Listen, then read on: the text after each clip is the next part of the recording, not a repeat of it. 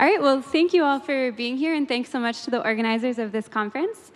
So I'm a PhD student over at Stanford in the statistics department, so everything I'm going to talk about today is joint work with my advisor, Susan Athey, and our collaborators, Stefan and Julie. And today I want to talk to you all about random forests. So we all love random forests. They're an incredibly powerful prediction method. They win all kinds of contests, and they're pretty easy to use with minimal tuning. But they do suffer from a pretty large problem, which emerges when you try to fit something kind of smooth. So you can see that in this simulation here. We've generated data in 20 dimensions and just put some signal in one coordinate. And you can see the signal in black here and random forest predictions in red. So the forest did a pretty bad job here. The forest basically just fit a step function to this curve.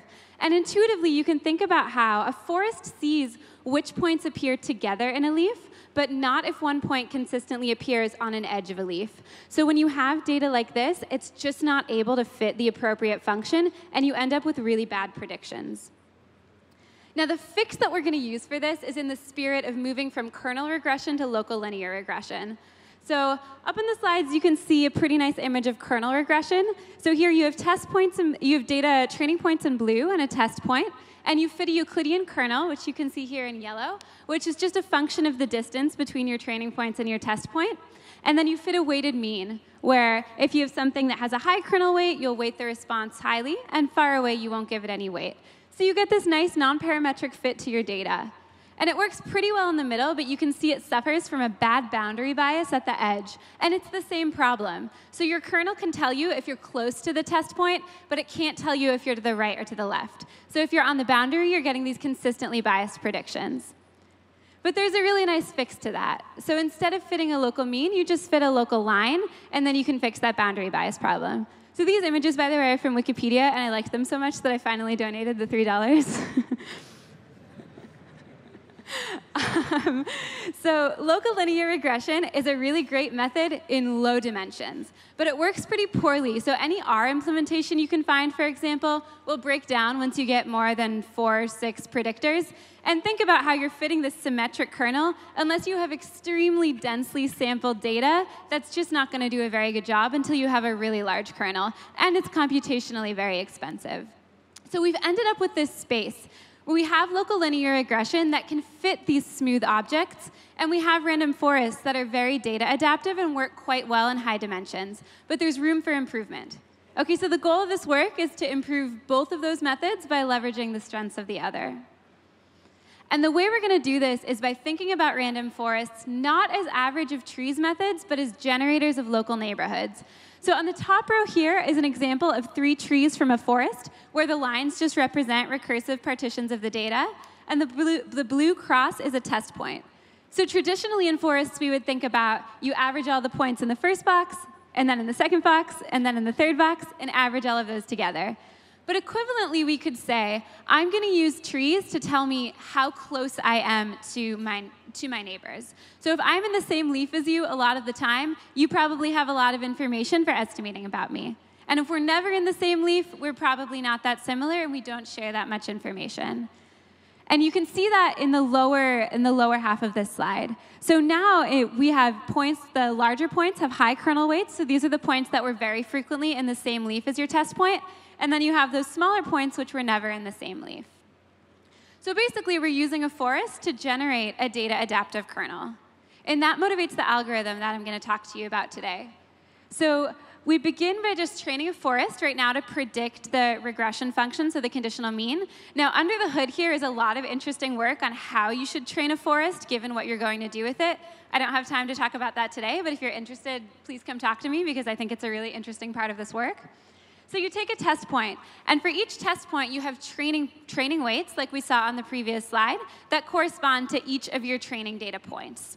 And you're just going to use those forest weights to run a locally weighted regression at your test point. So here you have the conditional mean function mu, and theta, which models your local slope. And then you have a weighted least squares minimization problem, weighted by the forest weight. And we add in a ridge penalty, because in practice, regularizing seems to be always a good idea, and it's actually quite central to proving things about these predictions. OK, so those of you familiar with local linear regression will recognize that this looks about the same, except with a forest weight in place of that kernel. And also, because we framed it as this minimization problem, it's actually really general, and we can extend it to other settings. So first things first, we should go back to the example that we looked at in the first slide and say, does this fix the problem?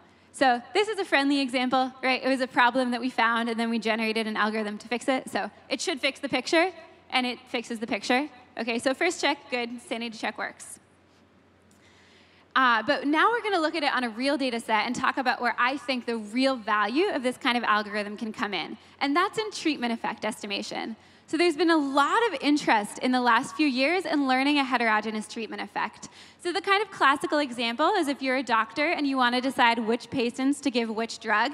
It's sort of useful to know, on average, how the drug affects your patients. But what you really want to know is, for any individual patient, what is this drug going to do?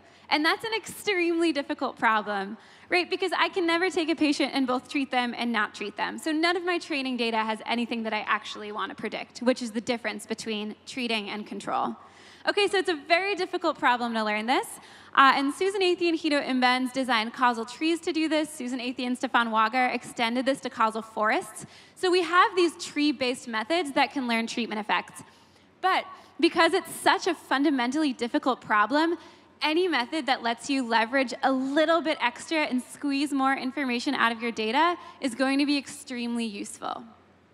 So the theoretical setup for this, we follow the potential outcomes framework, where we have covariates. We're going to assume we have just a binary treatment, and then we observe a response. And our framework is going to be, we see one of two potential outcomes, so basically what would have happened to you if we treated you or if we gave you the control. And we want to learn what's called the conditional average treatment effect, which is just the difference between those two potential outcomes. So here's the data set that we're going to use to explore this question. So the General Social Survey surveyed about 30,000 people in this 24-year period and asked them all kinds of questions, including what their political views were and how much money they make. And then they asked them what people thought about government spending on the social safety net. But they randomized it so that people got one of two questions. One question is, do you think the government spends too much on assistance to the poor? And the other question was, do you think the government spends too much on welfare? Now, welfare is this kind of funny word, right? It has this connotation of assistance to the poor is great, you're giving to charity, I love it. But welfare is you're taking my hard-earned tax dollars and giving them to very lazy people. It's not a fair connotation, right? They mean the same thing, but we all have this kind of negative reaction, and we're going to use this data set to tease out if that's actually real. So again, the treatment here is just your language of either assistance to the poor or welfare. And a positive predicted treatment effect would mean that using the phrase welfare as opposed to the phrase assistance to the poor makes me more likely to say, yeah, we spend too much.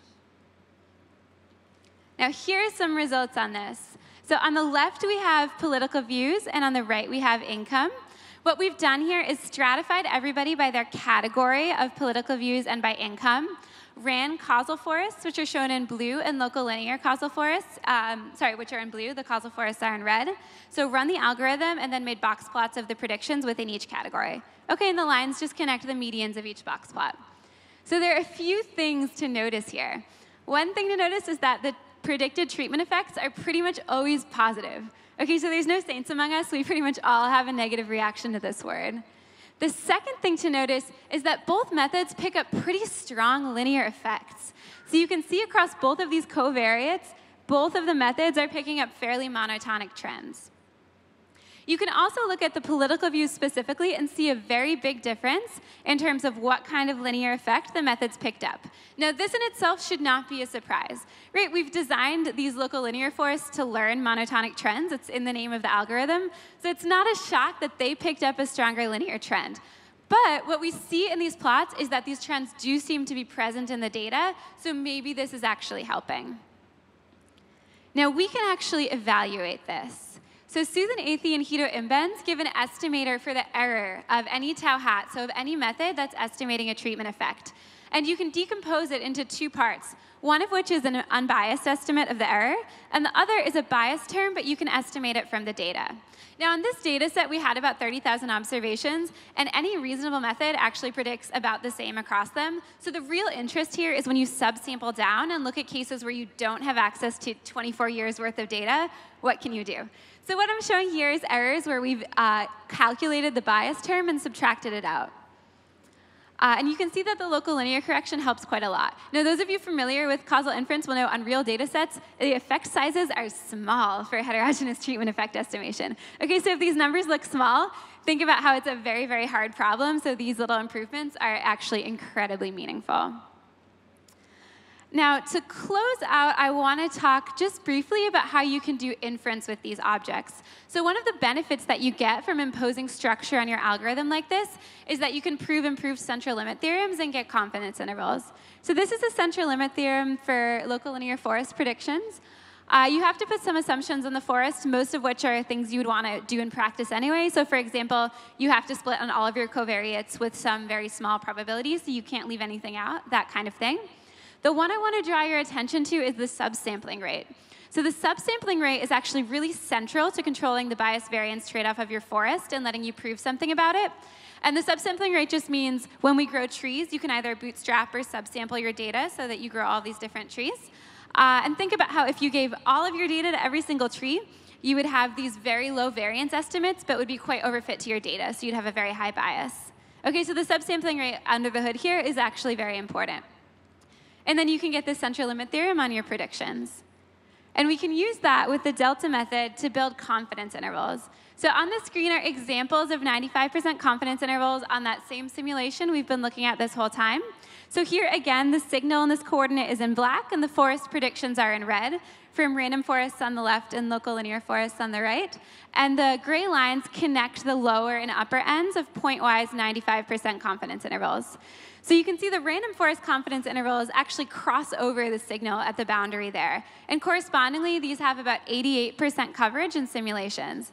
The local linear confidence intervals, on the other hand, are really nicely centered on the truth and average 95.5% coverage. So I think the takeaway there, right, is that from leveraging this structure and smoothness when it's present, not only can we get these improved predictions, but we can get confidence intervals that work not only in theory, but actually in practice, and let us do really great inference with random forests.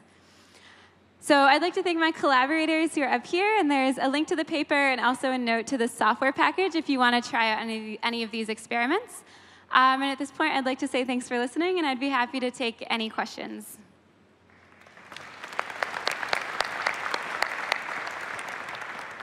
We have a couple of questions. Please come up to the mics if you have time. OK, well, I guess I'm interested in what do you have planned next? What kinds of problems can you tackle as kind of an extension to this work? So we've been thinking a lot about policy estimation, so about evaluating the optimal policy, which we heard a little about earlier today from Joel. This might be a really promising application for that. We've also thought about multi-armed bandits. So navigating that explore-exploit trade-off is something where you might want to use this, where you expect you have a few very linear covariates. So for example, lagged outcomes, where you'd want to do this linear correction, and then other things where you don't quite know what to do. Right. Excellent. We've got one question over here. Thanks for the talk. A quick question. How scalable is your algorithm? So we've been working on that quite a lot. So I would say, first off, if you have 5 million data points, you shouldn't run 5 million regressions. If you actually want a prediction at every single one, this is not the right thing to do. But we have a computer science PhD student at Stanford, Edward Gann, who's done some really wonderful work on making this as fast as possible. And working on making it distributed is the next step for our software package. All right, excellent. Great talk. Thank you, Rina.